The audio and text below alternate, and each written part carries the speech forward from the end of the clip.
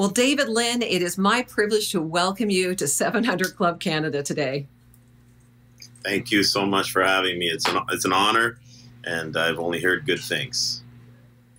Well, I've only heard good things about you, my friend. I follow you personally. I'm so encouraged by your testimony in our country of Canada. For people who don't know you, you are the founder of Christ's Forgiveness Ministries, a church planner, an evangelist in Toronto.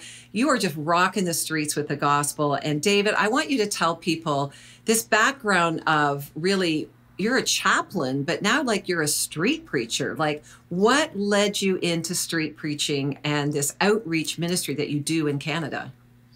Well, since I gave my life to the Lord almost about 25 years ago, God just put a passion and fire for the lost. I came from a very broken background, was on the streets, in gangs, even found myself in prison at one point as a teenager. And I just knew from the start that God was going to use me to reach out to people and wanted me to just be an impact in the community. And that's the same fire that's been burning for the last 25 years. And that's what fuels me, just the call of God on my life. And, I was actually an associate pastor since 2000 in two different churches before Christ's Forgiveness Ministry was formed in 2005. And the CFM, the Christ Forgiveness, is more about igniting the body of Christ to authentic biblical Christianity, not just staying in the four walls, making actual disciples, impacting the community on the streets, going into the inner cities in a radical, bold, but loving way. And that's what we've been doing. And we've been seeing a harvest and fruit. And we've been seeing a lot of people ignited around the world.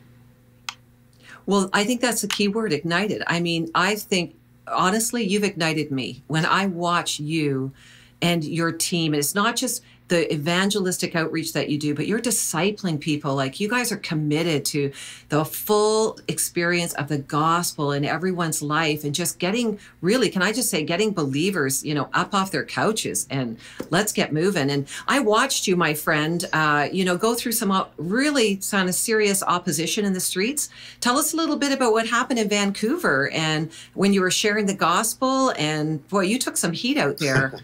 Yeah, well, we went there, and we always go out on the streets to seek and save the lost. And I guess the Vancouver community, I guess either they found out that I was coming, and certain members of the Vancouver, not everybody, but certain members of the community just, I guess, didn't like, the message of the gospel. And when we got on the streets, every time we went out, we were always confronted by a particular segment of the Vancouver, a very small segment, but they made a big noise, and all the media started blacklisting me, calling me all sorts of things that were not true, and followed me to the point that when we were actually doing our baptisms, a little away from one particular community, they just, I guess about 300 of them just came around and tried to stop us from our baptism. But the Lord gave us grace to continue on and just go forth. And surprisingly, the police force came around to ensure that we had the freedoms to baptize people. And it's really sad that it's coming down to a time where baptizing people is an offense to others. But you know what? Many people were inspired. Many people gave their lives to the Lord in that experience. And, many people are rising up in the Vancouver community to preach the gospel to those who want to hear the gospel. Yeah. Well, I think there's a move in Canada of people rising up to preach the gospel. Whether you're a formal street preacher, we are all called to preach the gospel. Amen. But Amen. Fear is a real thing. Like, this is the question I want to know I think you're one of the bravest people I know out there. What is your antidote for overcoming fear in sharing the gospel? It's an experience. When you know that God is real, that changes everything. And, when you've actually encountered the Lord, whether in dream or just heard his voice in your spirit, he gives you the passion to move forward despite all the odds. And so, the message, I believe, is exactly what Christ said in Mark chapter 1. Mark chapter 1:17, it says, "Follow me and I will make you fishers of men." He'll give you the DNA to go out there, and he'll give you the strength to deny yourself, pick up your cross. And why do we deny ourselves? Is because we know that that we're going to be with Christ and he's coming. And when you have that experience, he gives you that courage by the Holy Spirit. He says, I'm going to give you power to be my witnesses, my martyrs on this world. And so, you know, just knowing, just having a real relationship with God helps you to see that you don't have to be afraid of the things of the world. You don't have to hold on to anything because God has something better in store for you. So that just fuels me to keep serving him regardless of the odds. Well, I see that in you. I see this confidence, first of all, in the gospel. You are fully convinced of it. And when we're fully convinced of the gospel, that actually changes people's lives, right? Amen. That gives us courage. But you're also compassionate, David. And I just want to encourage you that I see the truth. You do this because you love people. And you've experienced Christ move in your own life. Is that what keeps you going? Do you have some favorite stories of what you see God doing in Canada? Yeah, you know, it's amazing. The Bible says the harvest is ready, but the laborers are few.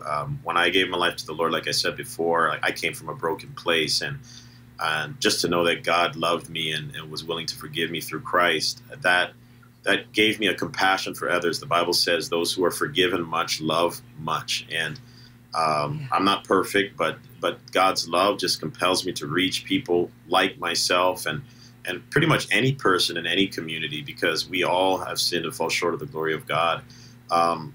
You know, when I see, when I preach on the streets and I notice people standing and listening, I see the impact of the gospel. I see the tears coming down their eyes. And, you know, when they come forward and asking questions, I realize that all of us are just looking for the answers. We're looking for love. We're looking for hope. We're looking for forgiveness. Every person, no matter what religion or background. And when the gospel's presented, it meets that need. And I've seen with my own eyes, people get delivered from demons, people get healed on the spot, people being transformed, people coming from all walks of life saying, I'm ready to give my life to the Lord. And that's the power of the Holy Spirit, the power of the gospel moving. It has nothing to do with me. It's simply that the God's word is true. It never comes back void. And God is saving, and right now, I mean, we're seeing communities all around Canada just rising up in big numbers.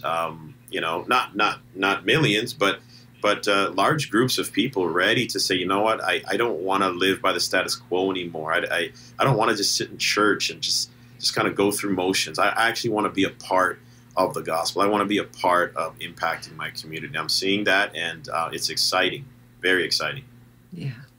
Well, that's what Jesus came to show us, not only, you know, who he was, but that he was our model. Like, this is how we can live. We can experience the miraculous. And I too have seen it, David, and I know that God is doing powerful things across our nation. There's a fresh move of God. And what would you say to our viewers who are watching? Think, well, I'm not a street preacher. I just have trouble sharing my faith. Like, what do I do? I want to experience more in my Christian life. What would you say to them?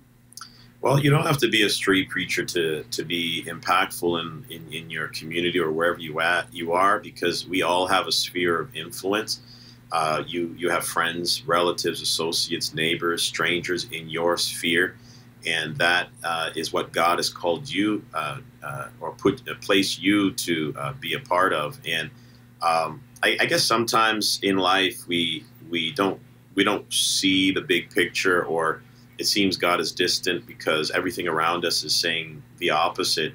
And, you know, many may not know where to start and may not know where to go. But what I would say to that person is, first, just be honest with yourself and ask yourself, what are you really looking for? And I would say the best place to look is just open up the Bible and just read it. Allow your thoughts to just, you know, in your mind to wrestle with that. And I believe that as you read the word, it's going to give you the answers you're looking for and point you to the reality of a God. And that reality is there. That voice is there. It's just been it's just been dimmed down because of the other voices in this world. So when you just get away and just ask yourself these tough questions, read the word, God is going to show you his truth, and just pray, just seek the Lord, ask him to show himself. And every time I've always told people to do that, or I've done that myself, God has always made his voice and his presence very known, whether it's in the experiences of life. People will come to me and say certain things I needed to hear. And so that's what I would say. And the moment you hear that voice and you discover the reality of God in your life, God is going to make it crystal clear. You're going to show you the people around you, and you're going to be able to. You don't have to be me. You don't have to be a pastor, but you're going to have a story to share with the people that are near to you, and that story is very important. You are very important. That's why you're here. I remember my, a family member who was born out of wedlock. One day he questioned himself, like, why am I here? And then all of a sudden he came up with this good answer. He said, you know what? If God didn't want me here, I wouldn't have been here. You're on this earth for a reason. That's why you're here, and you have a purpose, and that purpose is right in front of you. It's right in front of you. That's it. That is it. Thank you, David. Thank you for what you're doing. Thank you for your obedience and your bravery.